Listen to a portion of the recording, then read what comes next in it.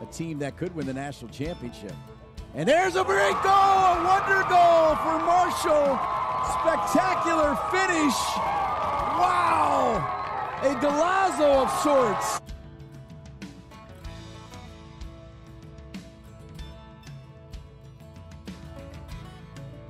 Number 16, Gabriel Alves, the freshman from Sao Paulo, Brazil, given the yellow card for Marshall. Little flick, little deflection, and in. Unless the flag, no, it's a goal, Clemson. And you can feel the emotion of Clemson. 4, 3, count down the final seconds, and we'll have overtime soccer, Marshall and Clemson.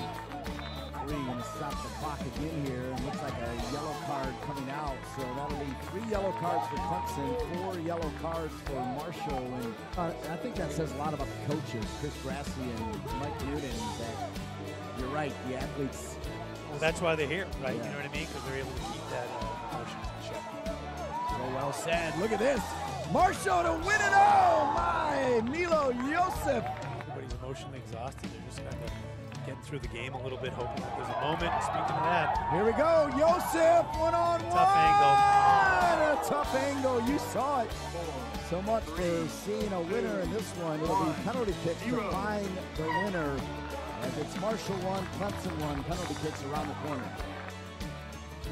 And it's saved is Mohamed Saeed. Oh my, and it comes out, and that was the break that the Thundering Herd wanted.